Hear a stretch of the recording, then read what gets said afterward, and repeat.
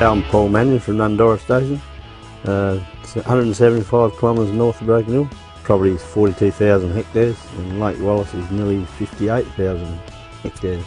We've got 3 sons that are at an age where they would like to get on places, and they've all got girlfriends, and it just sort of evolved from there really. Yeah, we've got 2 little grandsons, one newborn, one 4.5-year-old, great little kid. Yeah, very keen to have a go too, I think.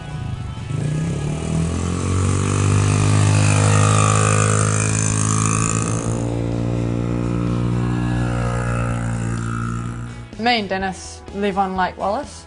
Paul and Michelle own the place and we've just moved on there to help manage it. We run them together, help each other.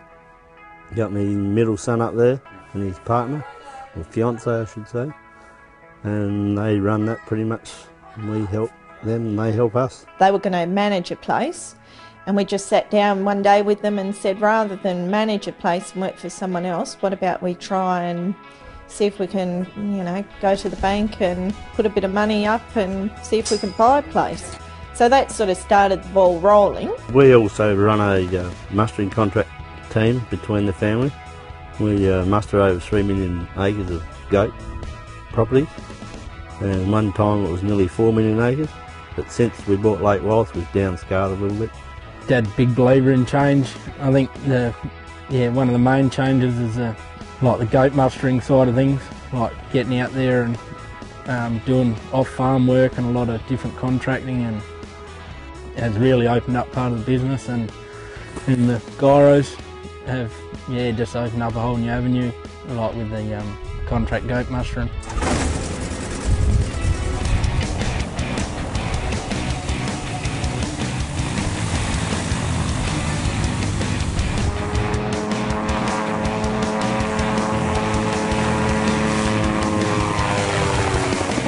We're doing a lot of contract goat mustering, which enabled us to keep the kids home and provide employment.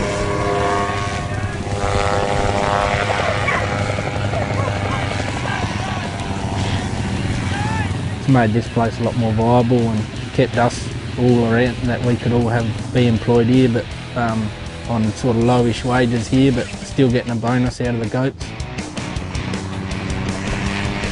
Myself and 2 of my sons fly, just take it in turns, and we have motorbikes. Michelle drives a Toyota with the panel trailer and all the spare dogs, and the gyros sort of put everyone where they need to be, and as the goats come together, the dogs do most of the work then.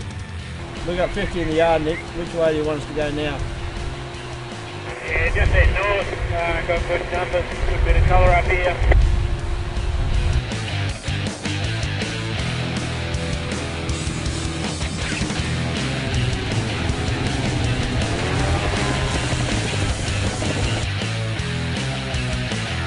Yeah, no, I've stopped work. Yeah, what I've liked. Yeah, being out there with my dogs, and yeah, love it. Everybody's really keen, and we can see it as a means to an end. We, if we work hard now and get going, we'll be able to get everybody where they want to go earlier, rather than have them, later on in life with their kids old enough to take on a property and they're still not on a property. I think Paul and Michelle, they just love that all their sons are involved in the business, and just so enthusiastic and wanting to learn more. And what parents wouldn't love having their children at home? We all have to work together to keep the properties running and also to do the contract goat mustering.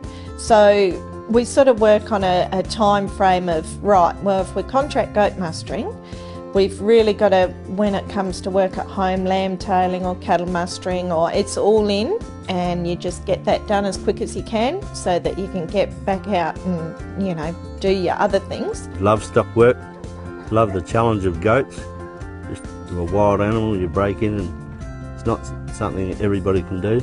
Just working with dogs and people and the family, we go away camping in people's quarters, and it's just a family gathering really.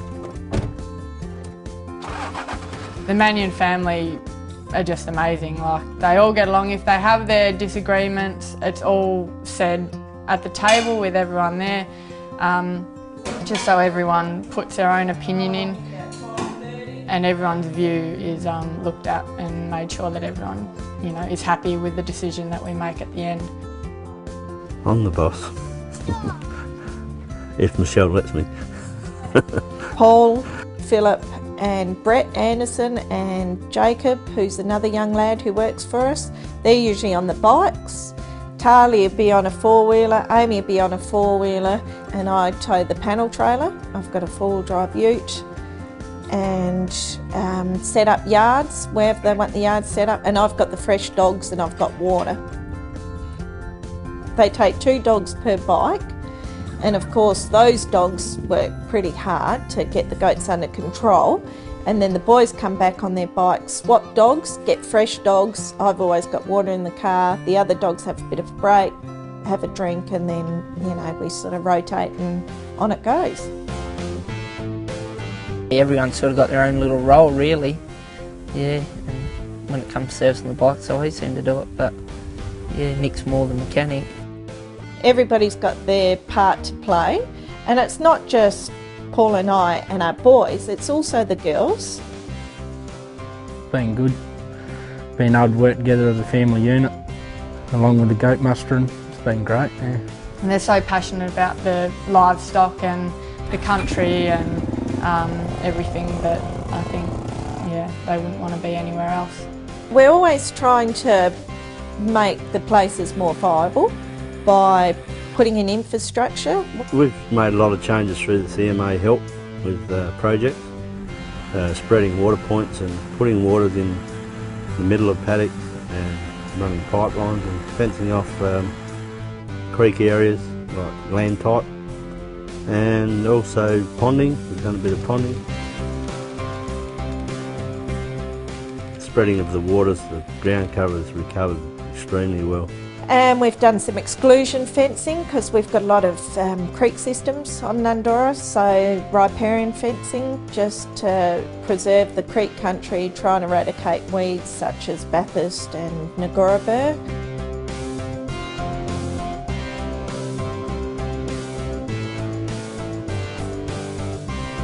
I think Paul and I will always want to work with sheep or cattle, or, yeah, it's just in our blood really, always has been.